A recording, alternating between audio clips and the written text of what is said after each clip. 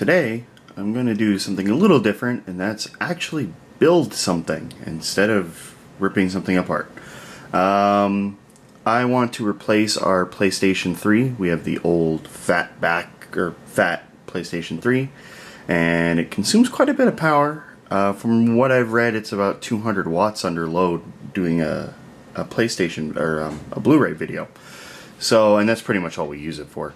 So I'd like to replace that with ideally a relatively low power system, but most importantly one that can do a lot more. For example, the Amazon Instant Video through the PlayStation has become really spotty, as is mostly Netflix. So Netflix is like almost useless most of the time. It'll get to 25% of buffering and stop for no reason, yet it works fine on every computer and phone in the apartment.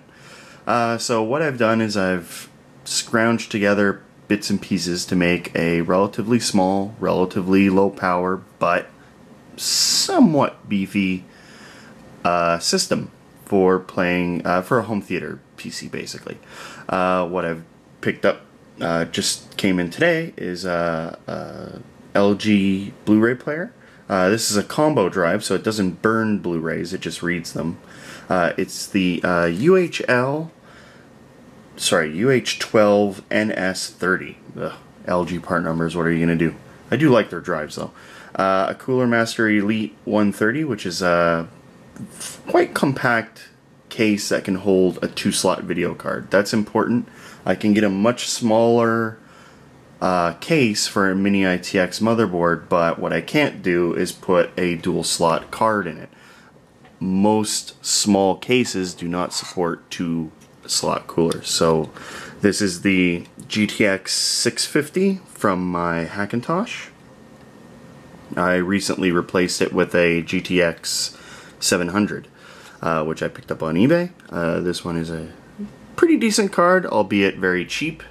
It's a Gigabyte branded one. I personally like Gigabyte branded stuff, mostly because they are kind of a friend to the Hackintosh community without even trying. Most of their motherboards and stuff are completely compatible with Hackintosh macOS, and right out of the box it's like they almost go out of their way to build systems that will become Macs properly. Aside from their Wi-Fi cards, they always use those Atheos, whatever the hell the name is with the A. Those Wi-Fi cards that do not work under macOS. Another thing I picked up is a IR receiver. I have no idea if this is going to work. I have a motherboard up here, which is a Asus B75M ITX. It's an ITX form factor motherboard, so it's very tiny, 17 by 17 centimeters. It has a proper 1155 socket on it. I know 1150 is out. I don't care. It's good enough. I bought an Ivy Bridge Celeron processor for it, very cheap off eBay. It's the 1610 or 1620? I think it's 2.6 gigahertz dual core. Not very powerful, but it's also very low power, and it'll do the job because the GPU is going to be doing most of the work. I've got a Corsair CX500M modular power supply. Even though modular power supplies are generally physically larger than a non-modular power supply because they need the extra space for all the connectors, because a modular power supply you can unplug all the extra wires you don't need. But in a ITX case, I really want to be able to get rid of the wires. I'd rather have a larger power supply and no wires than a smaller power supply and wires I won't use, because there's going to be plenty of wires I won't use because it's just a tiny system. I don't have all the parts that I want right now. I'm still waiting for a Corsair H60 cooler. I was going to get a Noctua Slimline fan one, but they were sold out, and I went with the H60 in the thought that one day I will probably upgrade this to a much more powerful system. I've got some Kingston 4 gig RAM in the system right now. It's just the Blue Series. That's actually from my Hackintosh. I normally have like 20 gigs in it. I don't know why I have a weird number. I just ended up with a 4 gig stick. So I currently have that. I ordered 2 more 4 gig Corsairs, or sorry, Kingstons. So when they show up, they're a bit late. When they show up, I'm going to pop those in and put the 4 back into my Hackintosh. Or, depending on what operating system I go with on the TV system, I may put the 2 4s in my Hackintosh and keep only 4 in the TV system because I won't need it. Another nice thing about this particular motherboard is that it has a 16 lane PCI Express slot. I thought I should mention that. And I'll just do a quick little, that's all the ports. You got sound, you got HDMI, Ethernet, USB 3.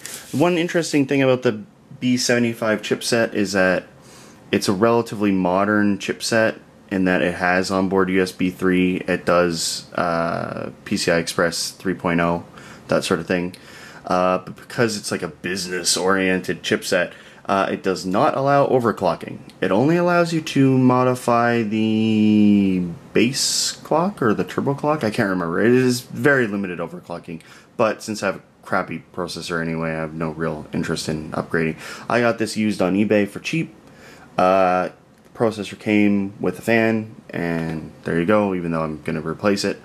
I've got a couple Noctua fans in the background that I'm going to put into the case. Right now, I don't think the 80mm is going to work out, because this case has a 120mm at the front, but no other fans except for an 80mm tucked away at the back. And where I'm going to put this system, which is on top of my existing NAS, the fan will be against the dresser, so it won't actually exhaust anything. If I can put it onto this side, that would be fine, but that's where the video card goes, so I don't know if it'll work out. I'll have to open it up. I haven't opened up the case yet.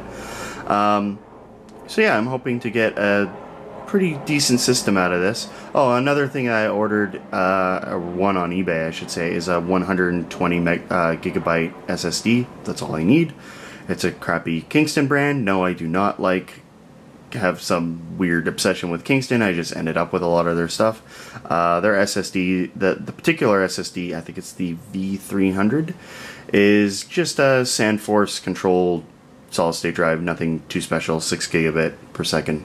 So yeah, right now I have a mechanical hard drive here just to screw around with them. I'm probably not going to make any kind of video on any of the software side of it.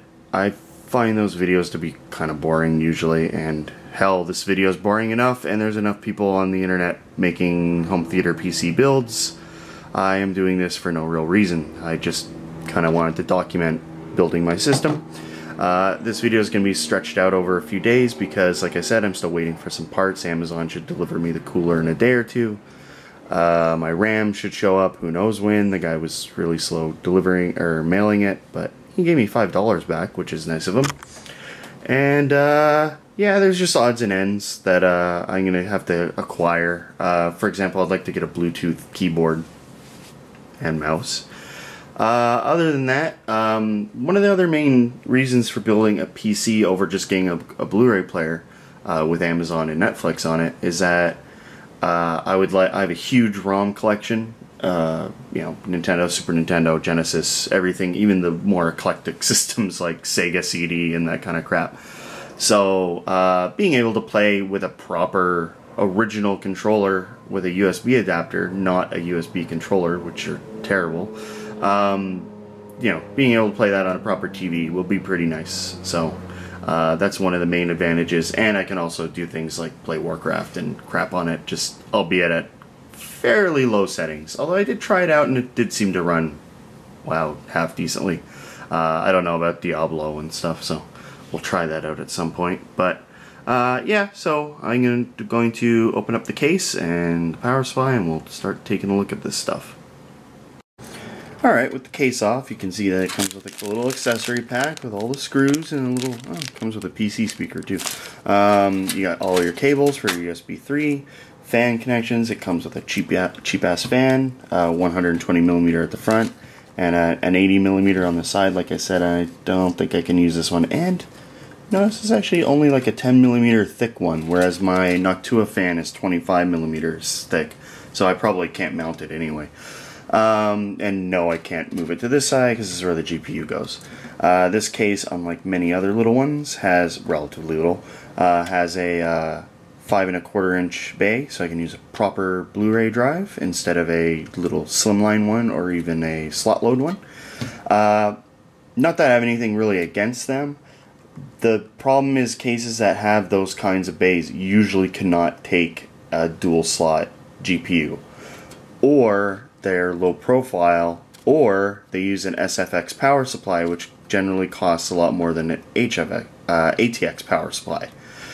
So I figured this is a really cheap case. There was, I think, either $15 or $25 rebate on it, which makes it like 30 bucks. And it's actually built quite sturdily. And it doesn't look horrible. I'm not a huge fan of Cooler Master, probably because of the logo. I really, really wish I could have gone with a Fractal design. I love Fractal design. I replaced my Corsair 650D case with a Fractal Design R4, the Define series, and I love it. I bought one for my NAS, and I loved it for my NAS so much that I went, screw this, I'm buying another one for my main system, because it is just an awesome case. It's so much better than the Corsair case that I don't know how the hell Corsair even makes cases, to be honest. It's like 50% cheaper. It's built better in every single way. It's just, I don't know. I really don't get it. I don't know why I bought the Corsair, but hey, you live and you learn.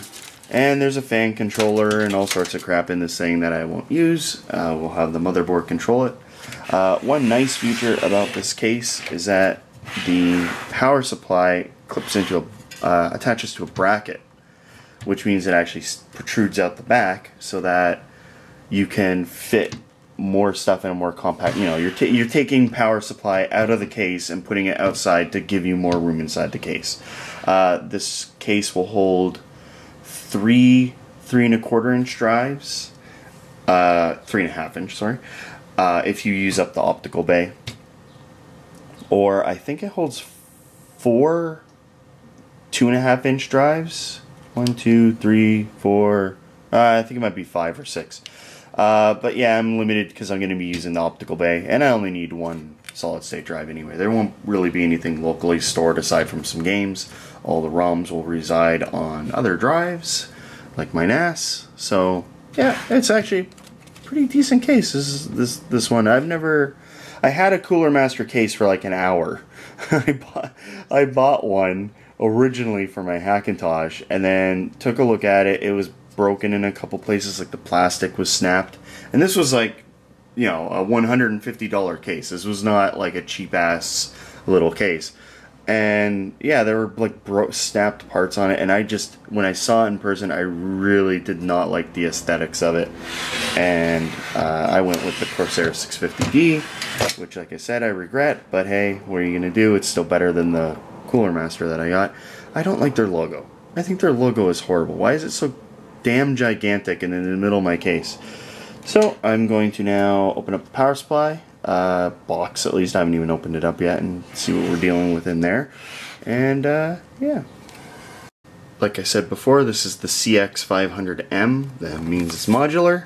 I'm not going to do like a proper unboxing, but you know, you got your manuals and crap and all the attached cables. Let me get this out of the way. See if we can rip open this bag just to get an idea of what this thing looks like. This also has a mail-in rebate on it. You know, one of the concerns of this build was price, because I don't want to spend too much money on it.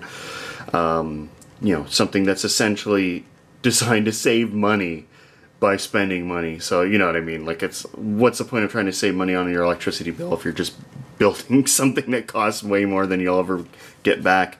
It's like spending $100,000 on solar panels and then getting 50 bucks back for them. You know, it just makes no sense.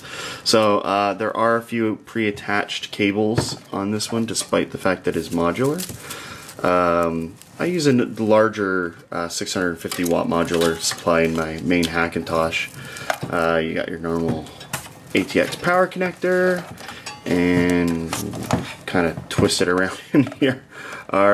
This is the commonly known as the CPU power connector, also known as the ATX 12 volt power connector, also known previously as the P4 power connector, because the Pentium 4 is what introduced it to us because it needed so much electricity the motherboard supply could no longer fuel that processor. It needed its own separate 12 volt rail that would go right into it, and it would then use a voltage regulator to bring it down to the 1 or 2 volts that the P4s use. Actually, I think they're a bit higher. They're like 2.5. This one splits in half so that you can use just the 4, which I'm going to because my motherboard does not use the 8-pin. That's something a lot of people make the mistake of. They think, oh no, what do I do? It's only 8-pin. Now you just split it in half on these. So yeah, they sleeve this thing, but they make it so like you still see all the yellow and stuff in it. It's not a very well thought out thing, but yeah, power supply is just kind of a generic 500 watt modular power cord, gold North American, nothing special, and they give us some twist ties and screws.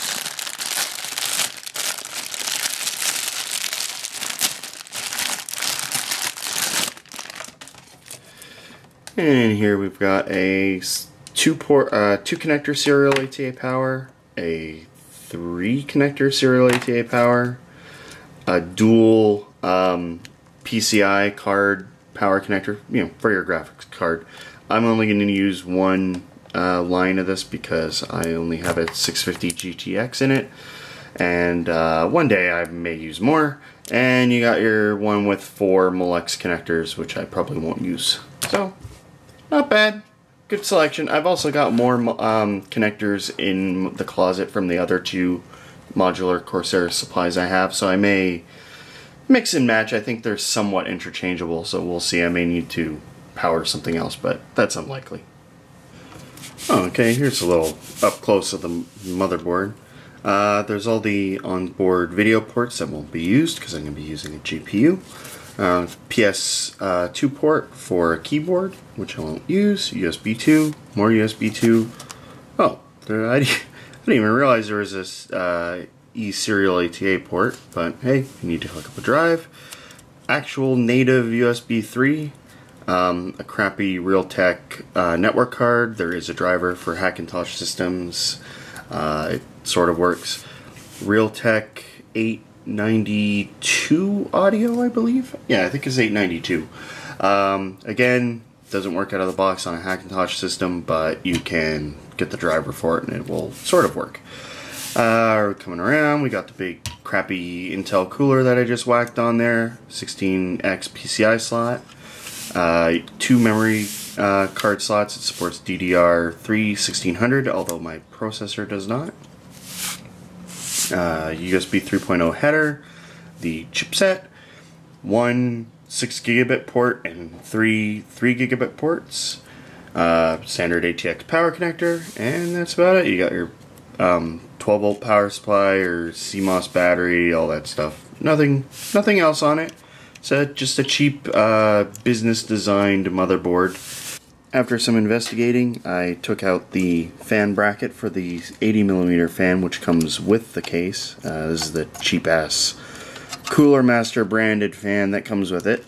I have a Noctua 80mm. This is the NF-R8 1800. This guy does obviously fit in it. It's an 80mm fan, but it will not fit in the case. Just a heads up if you try and do it. I did not go and buy this. I just happened to have it in the closet and I wanted to see if it would work. I know there are certain thickness issues with this, but I wanted to see if maybe there was room in the case. And there isn't, for future reference for anyone buying this case.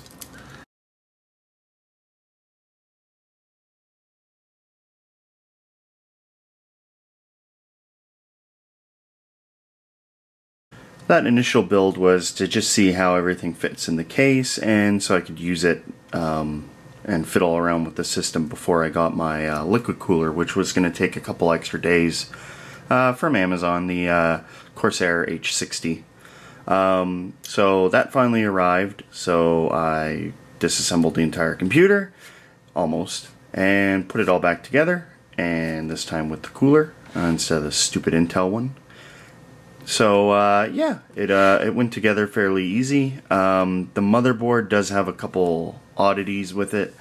For one, they have a row of capacitors right up next to the CPU socket, so that the orientation of the liquid cooler pump has to be in one of two directions. You can't put it the other two, or else it rests upon the actual capacitors instead of the chip, and you'll quickly realize that, hey, my CPU is like 97 degrees Celsius. That's not right.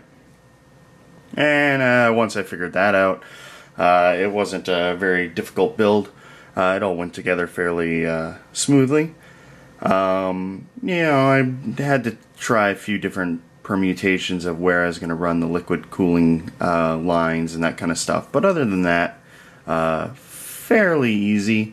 My complaint always with little cases like this is simply that there's so much wire.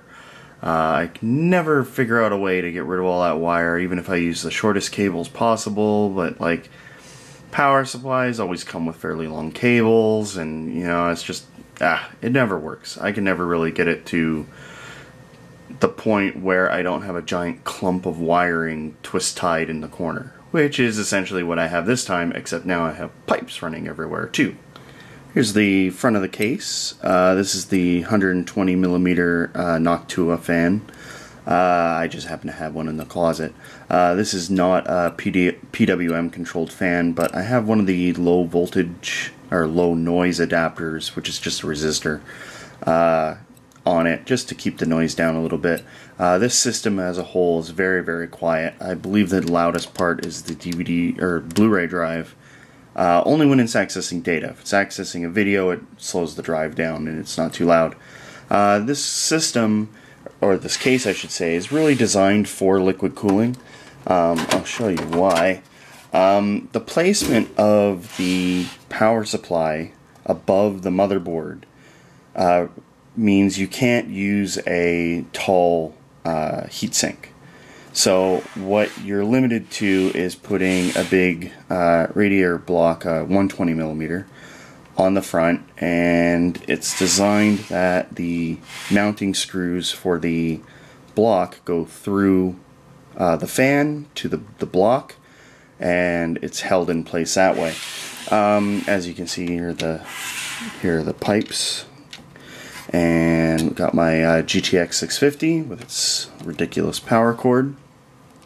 The only real change I did or made to the system was that I swapped SSDs because it took the guy a little while to mail out my SSD. So I grabbed a 120 gig OWC SanDisk based, SandForce based SSD. They're good. It's essentially the same thing as the Kingston one that I ordered, which showed up today. But I'm going to put that in my USB boot drive. This is a USB hard drive that has a little display on it, and you can load the drive up with ISO files, and it will pretend to be a CD-ROM drive. And you can boot the host computer off of whatever you want. So instead of having to burn a Windows CD and a Mac OS CD and a FreeNAS CD and all that stuff, and having a big stack of optical discs, you just pop that thing in, select the disk, and it becomes whatever disk you want it to be. On the other side of this thing, there is a giant cluster of wiring, because this is the best I could do. We got the huge freaking 50 feet of CPU power connector, the serial ATA power connectors, CPU power connectors, USB cables that run around the case. I don't even have the audio connectors hooked up at the front. So yeah, I've got them twisted up in the top. Unfortunately, one little thing I would say that I would really like on this case is the ability to disconnect these things. I'm not sure if the other ones can, but I know the audio cable doesn't disconnect. It's actually soldered in. So it'd be nice if it was a little bit more modular. For example, on my Fractal Design R4s, if you don't like the fan controller, the actual whole cable assembly for it just disconnects from the board, so you don't have to deal with all that clutter. So that would have been a nice touch. That's really the only minor issue I've had with this case. It's actually worked out very well for such a cheap case. Like I said earlier, it's like $50 with like a $15 or $20 rebate. So yeah, I mean, hey, you could build a main system in this. It's got enough space for like 3.5-inch mechanical drives with an optical drive and an SSD all at the same time, or you can have like 5 SSDs in it. So yeah, I mean, I think the build turned out well. I'm still fiddling with software. I don't really know what I'm going to do with it. Here's the thing. I would prefer to run Mac OS because my main system is here in the bedroom, and if I work night shift, I work various shifts. If I happen to be working night shift, it's very annoying because I can't use the computer because my wife's asleep in here.